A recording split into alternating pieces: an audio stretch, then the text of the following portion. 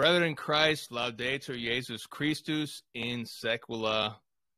Today is the feast of, actually it's October 19th when this is being recorded.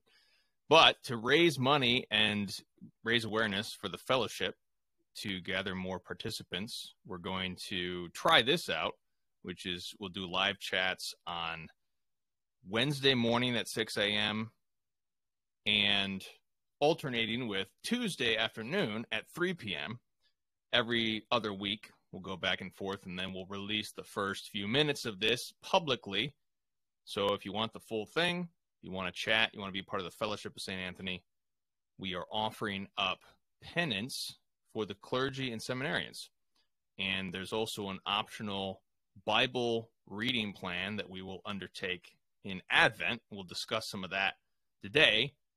And we'll be offering up this reading of the Imitation of Christ every week. So we'll read the first part of that right now. This is Book 1, Chapter 11. Acquiring peace and zeal for our spiritual progress. We might have much peace if we would not busy ourselves with the sayings and doings of others, and with things which belong not to us.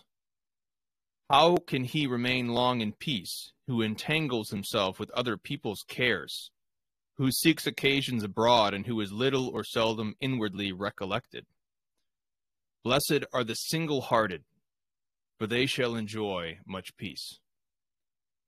What was the reason why some of the saints were so perfect and contemplative? Because they made it their study wholly to mortify in themselves all earthly desires. And thus they were enabled with every fiber of the heart to cleave to God and freely to attend to themselves.